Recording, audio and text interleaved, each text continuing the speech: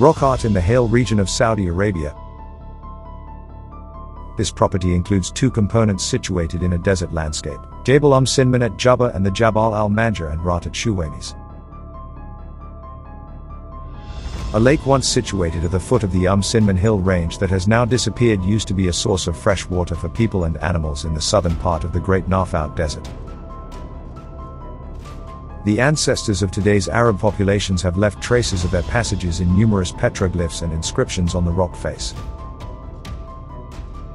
Jabal al-Magar and Rat form the rocky escarpment of a wadi now covered in sand.